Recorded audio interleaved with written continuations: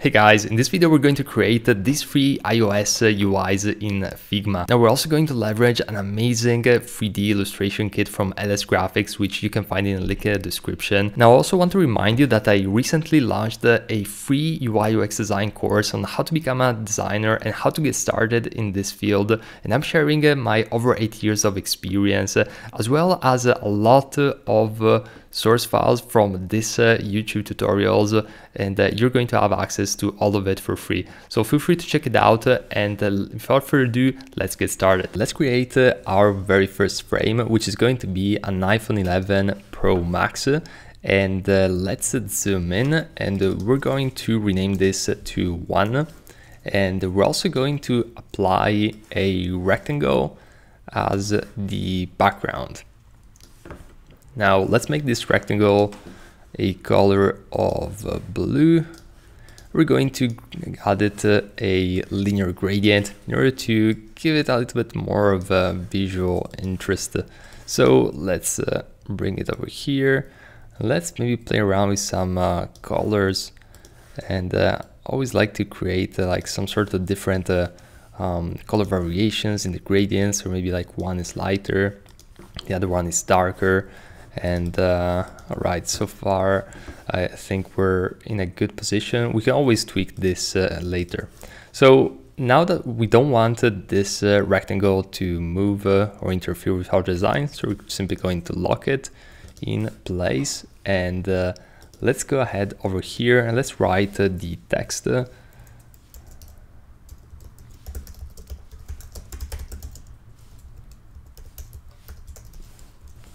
And we're going to use Montserrat for this one.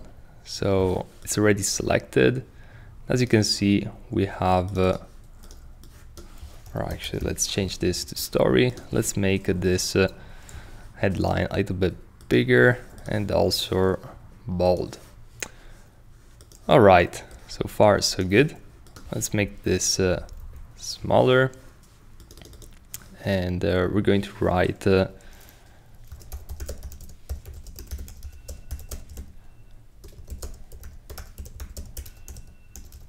experience for your soul. All right, so far so good. Let's center this. Let's make it smaller, and let's make this regular. We're also going to increase the line height just a little bit. And now that we have our base, what we're gonna do next is we're essentially going to create the different sections. So let's go ahead over here. Let's round it up just a bit. And we're going to essentially add some elements, which are going to be profile pictures for the very most part. So let's use 40 by 40. Let's round it up all of the way. We're going to make this white, and this one is going to stay here for the time being. And maybe let's just copy this text. Or actually, let's go over here. Let's copy the text. Let's bring it above.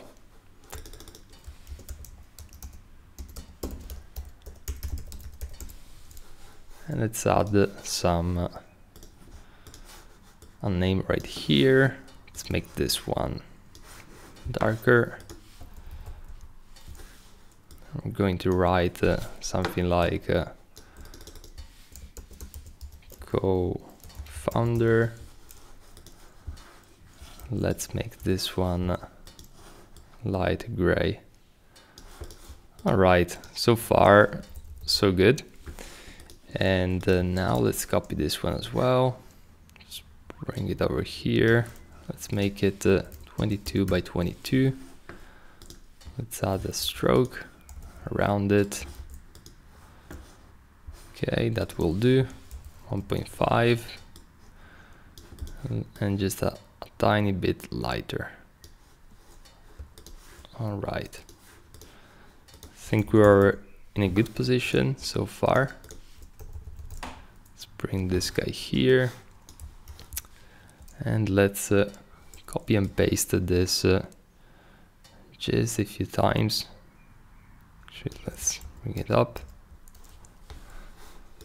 I'm going to make it also just a bit smaller.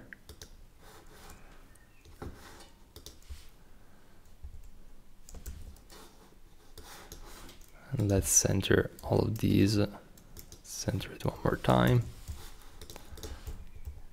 Let's bring this one here, this one here, and this one, yeah, it's going to stay over here. All right, so far so good. Now we're going to apply different opacities to these ones. And we're also going to go ahead and actually basically add the images. So Unsplash, and as you can see, we have this library. So let's go on portrait. Let's click on the first one.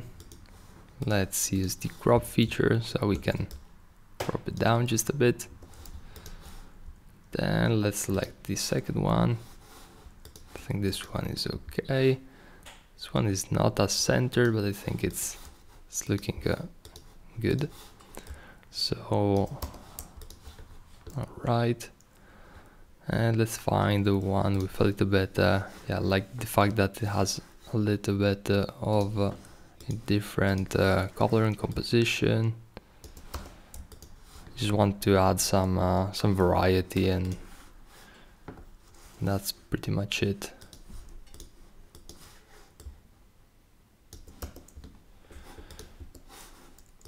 All right, so I think we're in a good position right now. Now what we're missing is the 3 dots. Let's make them smaller. Center them, center again.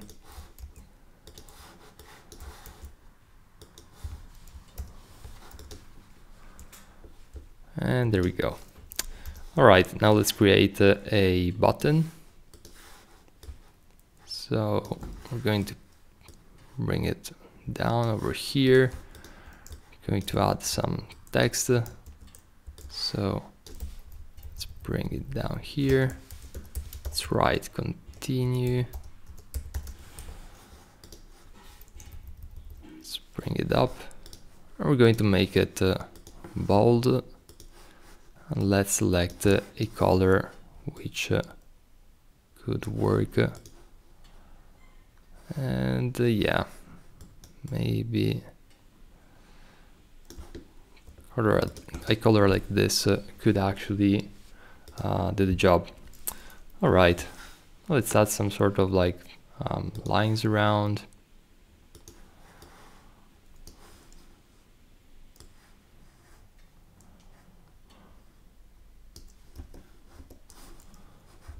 And let's increase this one, the line height, or actually the stroke. It's a little bit of gaps in between, or let's go even more than that. 6 and 6. Let's bring this one down, and let's make it like, yeah, 10% opacity, something around those lines. But I don't really like the fact that it's literally going around this, so I don't want it to interfere like too much. So maybe something around these lines. Actually not too sure about it anymore. So let's do one thing. Let's just bring it up here. Let's bring this guy up. And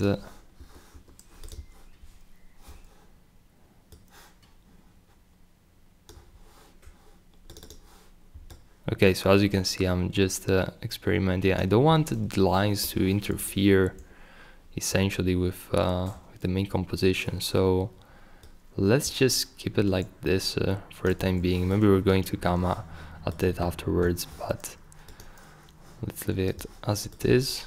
Let's make the drop shadow smaller over here, and also want to add a linear gradient just to make this a little bit different, and just a little bit less of drop shadow, and a little bit more of blur.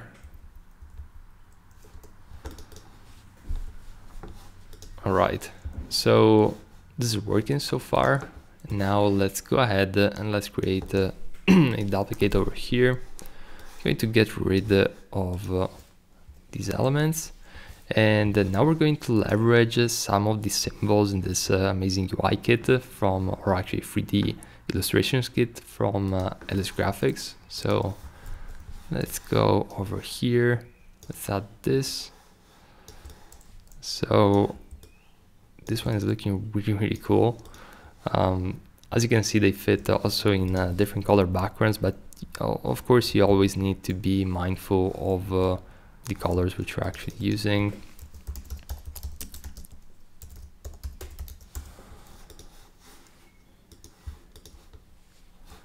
And there we go. And let's try some other ones. There are like so many in this illustration kit, where I'm actually wondering which one, because they could all potentially work really well. Maybe this one is gonna be an interesting in the overall composition. And what we probably want to do is also to add some sort of like illustrations behind, you know, like a lock icon or like flat ones, stuff like that.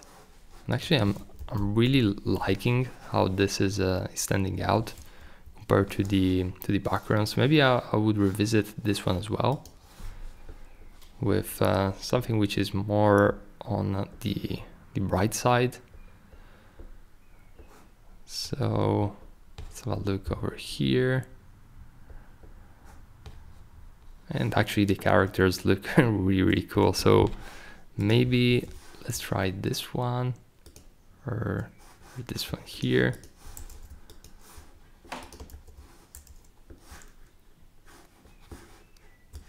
So let's make this one smaller.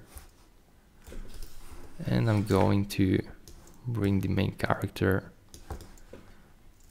right here.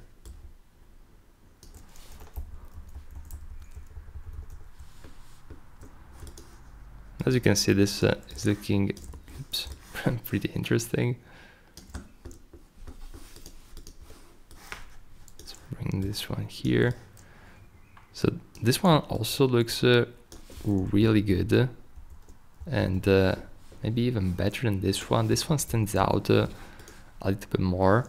But maybe for the time being, I'm just going to go with these ones here.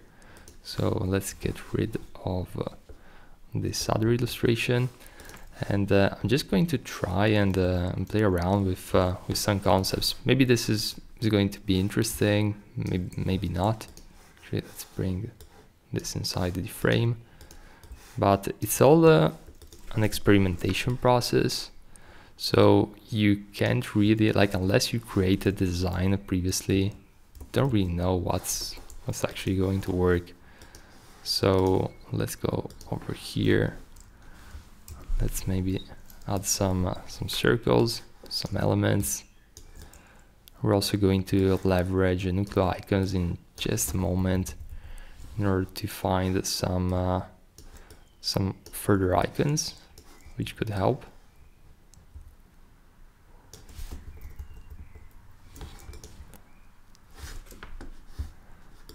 And let's go ahead over here. Let's write in lock. And as you can see, we have a bunch of different icons. We want to go with something around these lines and try and just mimic the same icon in order to maintain the theme. And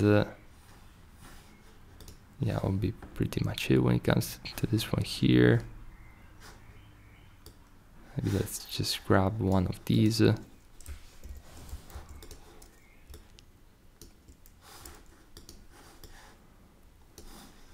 Let's try and make it even lighter, bigger, see if that works.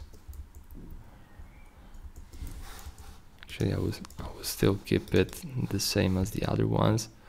So as you can see, you can add some dynamism to the composition in a quick way by adding some elements in the background, just like this. And now let's do the same also for this other one. So I'm going to bring this one here. And we're going to add some other elements. Actually, one thing I want to try is to add some of these faces so that we can essentially maintain the same theme.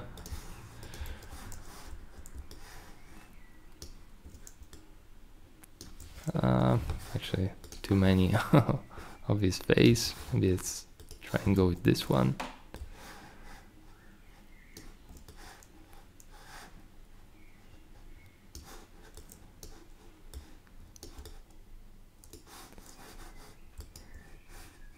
Okay, so maybe this was a good idea, maybe not, but we just need to give it a shot and just try some different ideas. Then of course it really depends on what you're trying to communicate at that moment, as that obviously is going to have a big impact on the decision making of all of this. Ideally, you always want to keep the consistency between what you're creating and the final outcome. So yeah, that's just the general rule of thumb. Let's add some of these elements right here. Maybe instead of the face, we're going to use another symbol.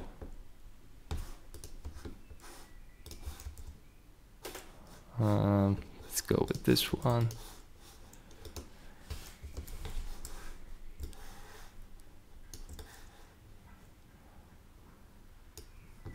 Actually, too many hands. Let's try something different. This one's looking really cool, so probably let's just go with that. All right, so your personality, then we're going to essentially close this one up. Now let's center this.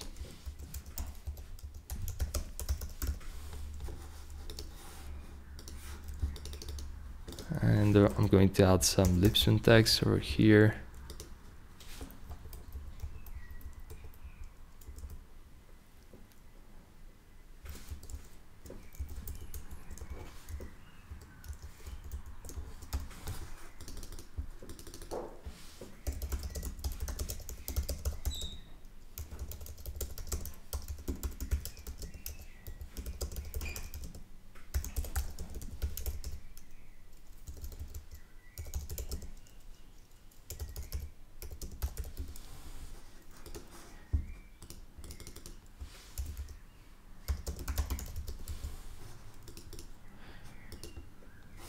All right, so pretty much got it.